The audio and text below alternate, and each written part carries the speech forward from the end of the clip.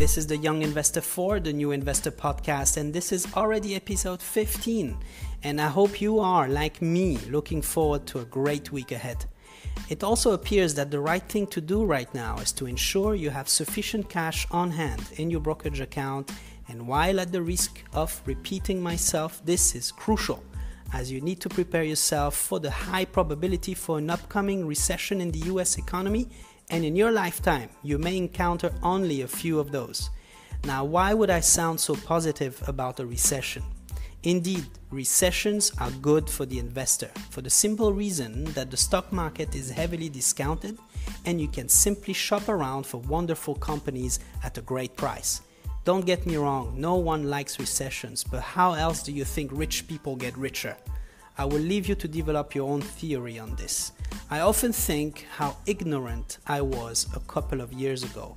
It does help to remember how easy it was for me to spend money on things I do not need, how easy it was for me to accept the fact that I did not have much aside at the end of the months. I did not understand the value of money until I started investing. My first investment was $2,600, and since January 2018, my net worth rose by 2,203%. So I'm not selling you anything, I'm not receiving any compensation for what I am telling you today. I am sharing with you in the simplest of forms how I will reach my financial objectives by documenting my day-to-day, and this will take years. The most successful people on the planet did not document their journey on how they got there, whereas this would have been gold to all of us young investors. Now, I'm certainly not in that league, but I'm posting pretty solid figures already, just by following the reasoning I'm trying to share with you right now. Now, what would be the steps to take in order to first and foremost get rid of your debt? This will require discipline, and you need to start today. Point 1, set a budget. You need to forecast your spending against your income so you know exactly where you stand. I do mine for the full year, and I'm very pessimistic when I forecast. I keep all spendings to a minimum. 2, avoid taking on new debt. Stop borrowing money to consume. It is simply the worst thing to do. If you have to borrow money, do it to invest in a business that would make money for you.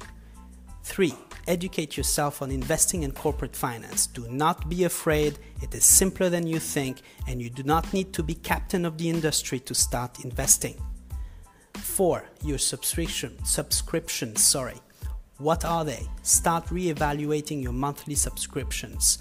Are they really necessary? How often do you use the service? Are they bringing any value to your life? Are they getting you closer to your goal? If not, cancel them all. Increase your income. Number 5. We have covered this point in the previous episodes. Episode 6 covers it, to be more exact. 6. Use cash rather than credit cards.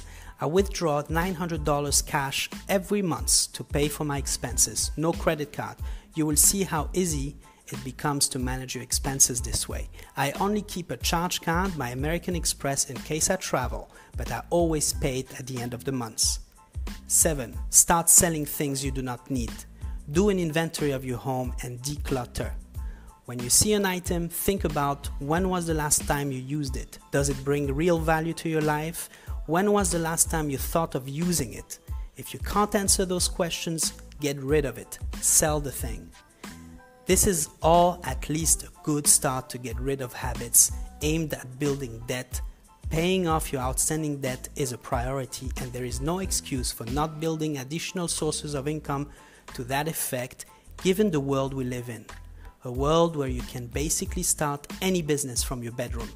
Pay off debt first by growing your income at work, excel in what you do, ensure you're happy in your current job to do so. If not, quit. Even if in debt, allocate 5% or even 3% to your investments. Even if it is a small amount, they will compound over time.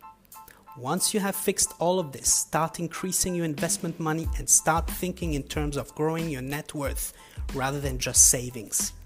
I hope you have found value in that episode, and I look forward to your success as a young investor.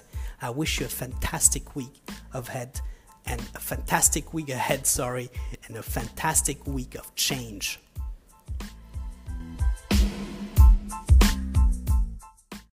The podcast you just heard was made using Anchor. Ever thought about making your own podcast? Anchor makes it really easy for anyone to get started. It's a one-stop shop for recording, hosting, and distributing podcasts. Best of all, it's 100% free. Sign up now at anchor.fm/new. That's anchor.fm/new to get started.